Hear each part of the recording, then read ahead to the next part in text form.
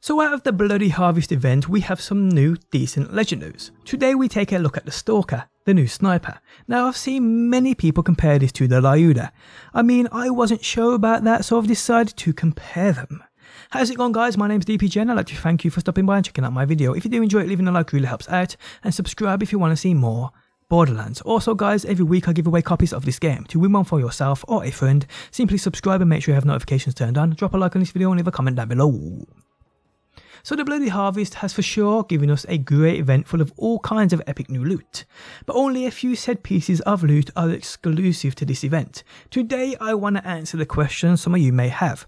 Is the Stalker, this new sniper, exclusive to the Bloody Harvest event, worth the grind in getting? Hopefully today I can answer that by comparing it to a weapon many people said was the most OP in the game. It has since been nerfed, but the LYUDA still 100% holds its own. And not many weapons in the game still are capable of what this thing can do. Now before we check out these things and what they are capable of, going off side by side comparisons, and I know stats do vary, but my LYUDA is one of the best that I've seen, so it's good to compare this to it. Now initially, and I'll be real with you guys, I actually don't understand how people can compare these. I mean, I think it's because of the big magazine sizes they both have, their fast fire rates, and while looking at them side by side here, they do kind of match up, and well, you could kind of put them in the same category. Now after testing, I will straight up say these are two completely different weapons. But could the Stalker be the weapon you bank your LYUDA for? Well, let's get into the nitty gritty. Firstly, the Stalker is by far the more accurate sniper, firing it in a 3-round burst. Each shot of my variant consumes 2 bullets, so the 3-round burst consumes 6 bullets.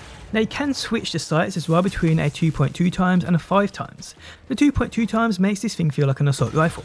Now although this has a faster fire rate than the LYUDA, the pause between each burst means the LYUDA will easily empty its clip in a faster time, if they both have the same magazine size. So what about the actual damage output? Can this stand toe to toe with the LYUDA? Well, to test it I went to Grave Ward. Now I needed a place to test this rate was equal for both weapons, so to save myself time I went for Mayhem 1, same boss, same instance, and guys, they ain't even comparable. The LYUDA, because of that extra burn damage, is on a whole other level, definitely of power output, than the Stalker. I didn't even have to kill Grave Ward to see this. My first few shots with this thing I absolutely knew.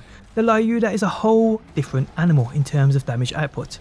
So for everybody out there saying this thing is the new LYUDA, delete your posts, remove your comments, these things don't even compare.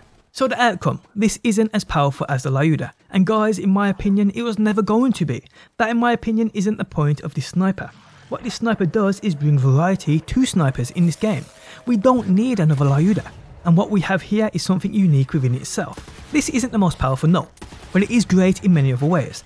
The cryo efficiency for 193%, like damn. And this thing freezes literally everything possible to freeze, faster than most things I've ever used. Now what this weapon is, it's perfect for those Sub-Zero builds, mainly for Zane. It's perfect for sitting back, freezing enemies. It's perfect for taking out targets at AFR with precision. That's what this sniper is all about. I mean, if that's your playstyle, and this is something you feel would fit your build, I would 100% recommend you farm for this thing. You can get it from loot goals or haunt and heck. Will it personally be a sniper I use on a regular basis even though I main Zane? No. That doesn't mean it's a bad weapon though whatsoever. My honest opinion is, what it's good for and what it should be used for is a great sniper. But it doesn't have the ammo to support, really, what it's made for. I mean, it runs out of ammo way too quick. Yes, it freezes shit, but there are many weapons in the game that are more suited for what this weapon is supposed to be. So the Stalker is a low impact, fast firing, very accurate, precision, 3-round burst sniper with a high cryo efficiency capable of taking out targets or freezing them at a distance, but it runs out of ammo way too quick, and all that remains is an icy husk. So yeah guys, would I recommend you farming this weapon? Well, that all depends. If you're a collector and you want every legendary, then yes. If you see this weapon from this video and think it could fit a build you have in mind, or you have a build already set up, then yes. Is it a weapon that will replace any high power sniper? In reality, what snipers are for? No, it won't.